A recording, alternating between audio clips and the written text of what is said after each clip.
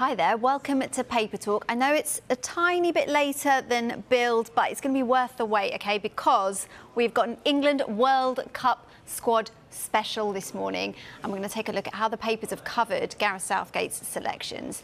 A very warm welcome to our guest, who is Martyn Ziegler, Times chief sports reporter, and we've got broadcaster Nubaid Haroon as well. So good morning to you both. We're going to get stuck in to the Daily Mail, and Chris Sutton has given his verdict on England's 26-man squad. So it's out of 5. There's a few 5-star ratings in there.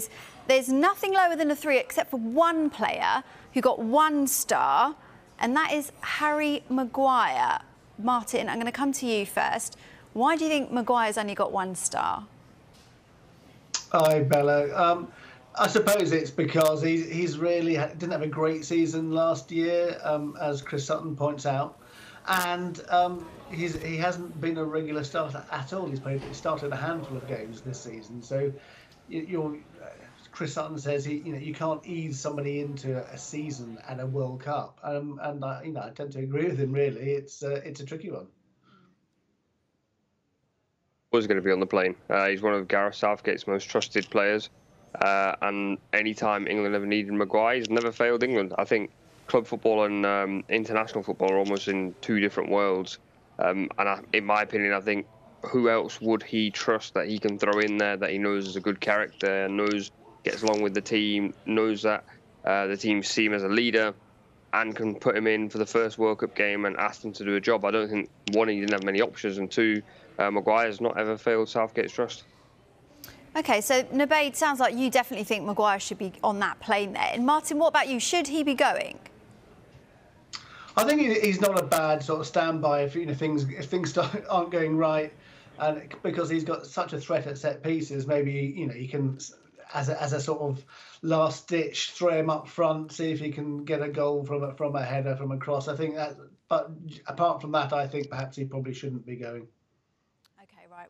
Let's move on to the Times then, because we have to talk about James Maddison. Henry Winter has had his say on this inclusion in the England squad, saying that he shouldn't start, but that he is the perfect super sub. What do you make of it, Nubaid?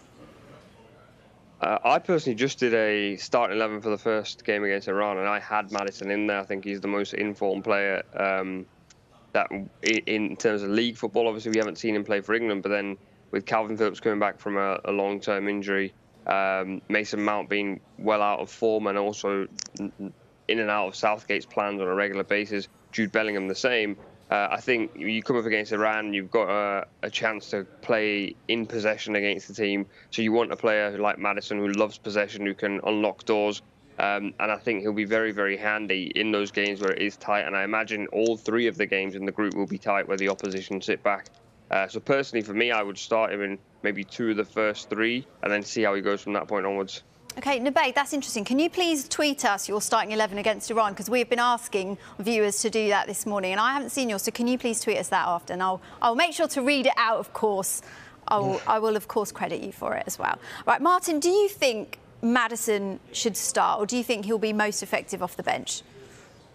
No, I don't think he should start at all. I know there's strange circumstances. There's no build-up matches that you normally have before a World Cup, but he's only played 1 substitute appearance 3 years ago. I know he's on great form in the Premier League, but I think that's far too much of a risk. I think, as Henry Winter writes in the Times, his coming off the bench is probably the best option for him. I think Bellingham is really, really good for England and for his club, and I think the team should actually be built around him.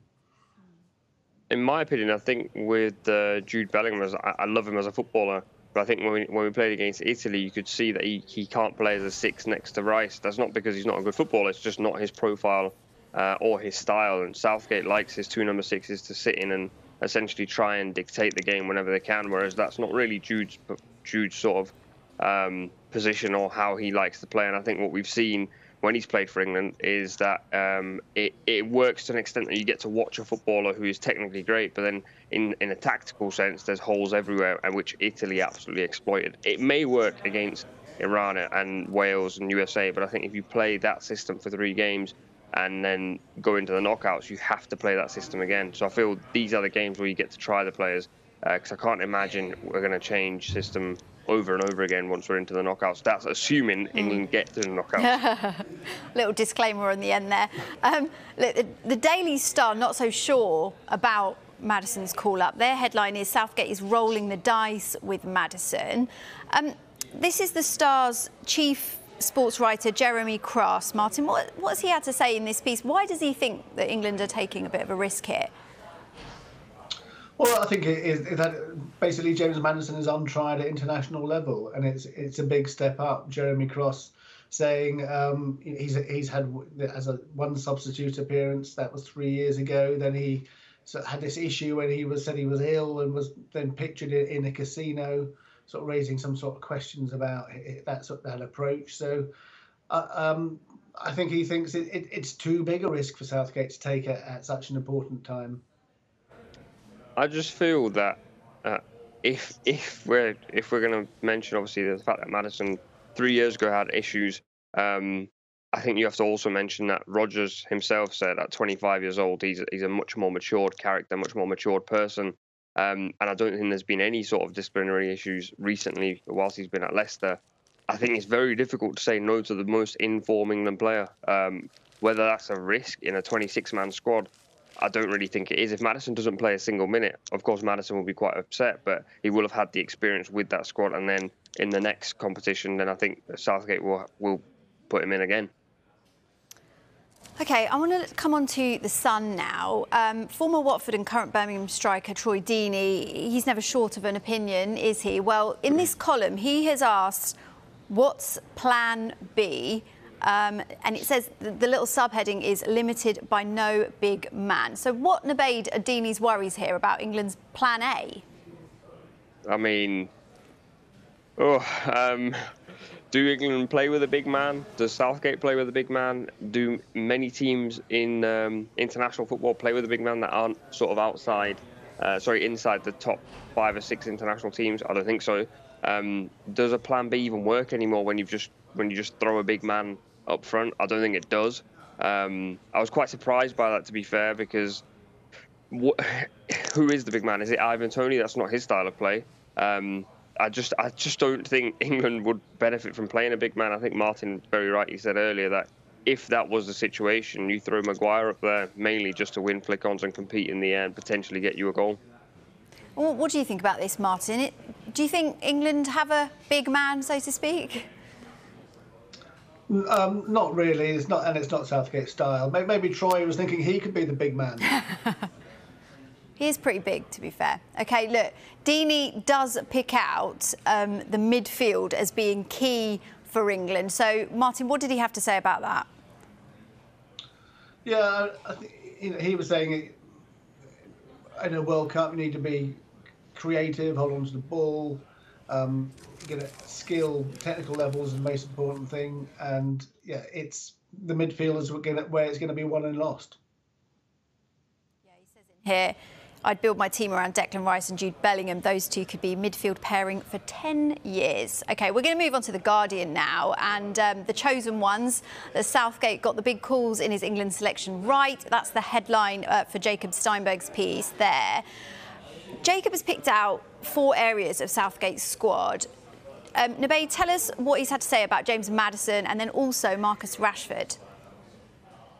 So I think the opinion on Maddison, it's the Maddison conversation will continue throughout the World Cup. I think it's one of those situations whereby whatever Maddison does will be criticised, but equally, whatever he does well will be the opposite way around. I think, to be fair, his opinions on Maddison and Rashford were pretty accurate at the time of him writing this piece, but I think that all this will just continue to change on a conveyor belt during the World Cup.